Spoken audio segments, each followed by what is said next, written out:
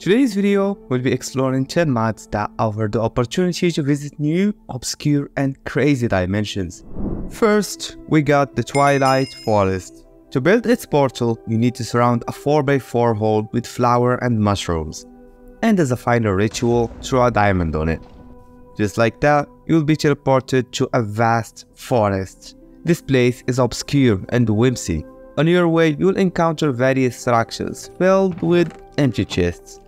But be careful, you can also encounter some vicious bosses like the leech over here. It's a skeleton wizard that will not be trivial to defeat. However, this guy is a joke compared to the Naga. This is, in my opinion, the hardest and scariest boss on this mod.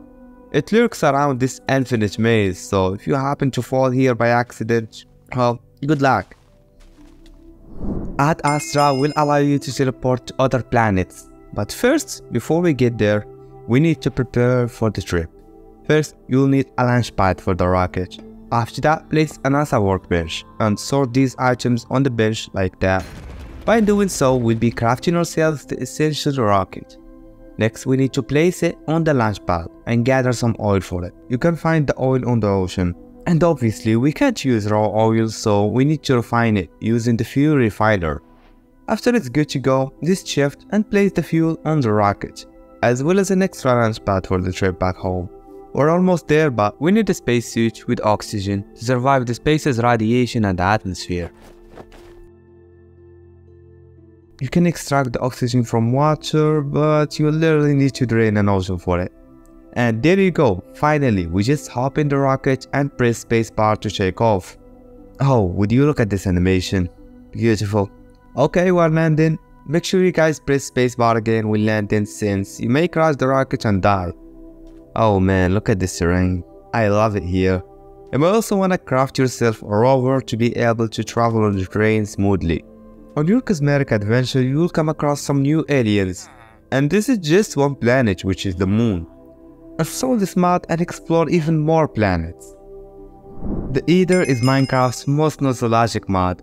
This mod was so popular to a point where people believed they can build the Nether portal in vanilla Minecraft.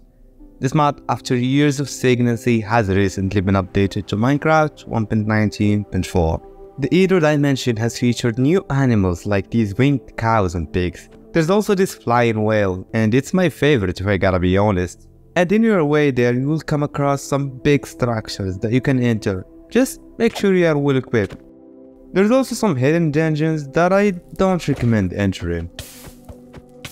All in all, the Nether is an extensive dimension that will provide hours of exploration in Minecraft. Next, we got Elden Ring. Oh, excuse me, I mean Eden Ring. Yeah, without the L.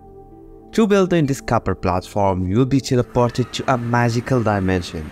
Just make sure you disable your shaders when you arrive, since they don't work very well with it. The Eden Ring is a massive galactic world filled with separated small islands that are built with some beautiful new blocks.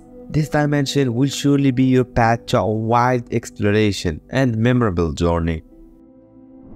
After that, we got the Better End, a mod that will entirely revamp and decorate this once boring and sad place to a fantastic, colorful terrain. These new biomes included new blocks and fresh mobs to enliven this dimension even more. This mod unlocks its full graphical potential when mixed with Chocopeak 13 shader. Another mod from the same author is Better Nether. This mod will also completely revamp the Nether dimension. Although we already got a massive update for it, I don't think it even came close to what this mod has achieved. This mod will enforce the hellish theme of the Nether with demonic mobs and hanging plants that are terrifying to say the least. Better Nether can be used along with the Better End mod to make the vanilla dimensions better than ever. Next, we got the Blue Skies dimension. To access it, you gotta find the Gatekeeper's house, trade with him to obtain the necessary items for the travel, and then find the portal upstairs. Light it up with the Zeal lighter and make sure you destroy this cobweb. After you enter the portal, you'll be introduced to an unprecedented dimension. This dimension is somewhat not compatible with shaders, so keep that in mind. The Blue Skies is about a big, colorful jungle that holds some mystical creatures like we've never seen before. And you don't even have to explore very deep to bump into wonderful structures, like this towering castle for example. Whilst inside, you'll be baffled by how many rooms there are. Go in deep enough and you will find yourself fighting a boss on creative mode. This motherfucker has hundreds of hearts, and I don't recommend fighting him unless you got at least 10 people along your side.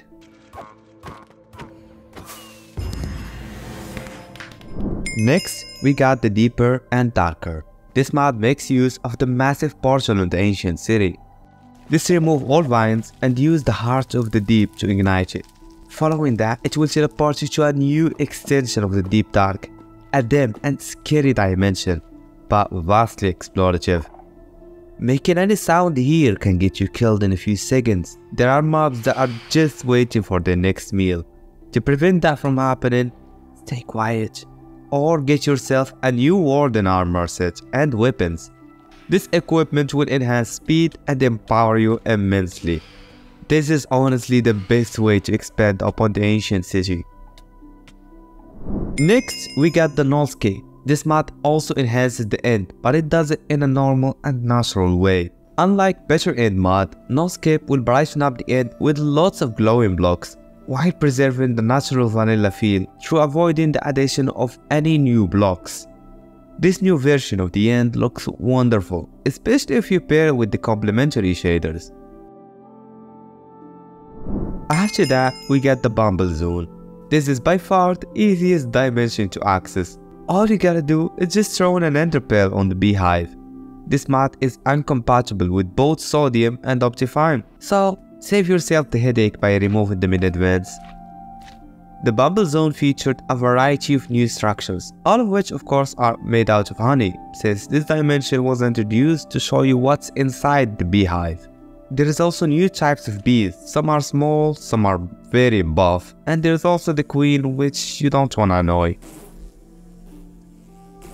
If you wish to only improve the vanilla overworld instead, here is a list of the top animal mods to revive your nature in Minecraft. See ya in the next one.